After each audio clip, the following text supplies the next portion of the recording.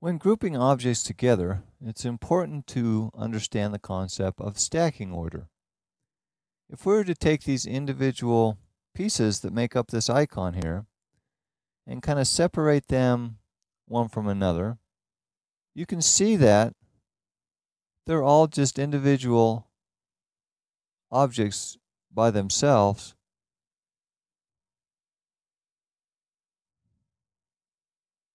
and that the different objects, when placed on top of each other, obscure the stuff underneath. So this background plate is a gradient of purple and pink, but when the pages are placed on top of it, they hide the area underneath, making it look like a background.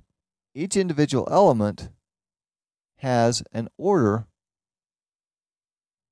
as these items are stacked together, so that the picture here is on top of the paper object, which is on top of the background. As you draw new objects, they typically are placed on top of the existing objects. This is also reflected in the layer panel here. As we can see, the background here is at the bottom, and next comes a group with the papers and the images, and the very top is this picture of the house. As we've created a new object here, it appears even higher than the other groups. But if we want to move this back behind some of the other objects, we can change the stacking order using the commands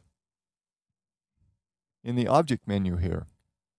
Object arrange, bring to front will bring the current selected object to the top of the stack. For example, if we select the background object and we use the arrange, bring to front, then the background object climbs to the top of the stacking order and is thereby obscures everything that it is positioned over the top of.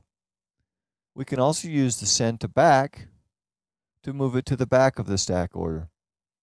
Other objects in here will let you move objects forward and backwards in the stacking order. Be aware that you might need to use a command to move something in the stack several times before it actually moves behind the other objects in the scene.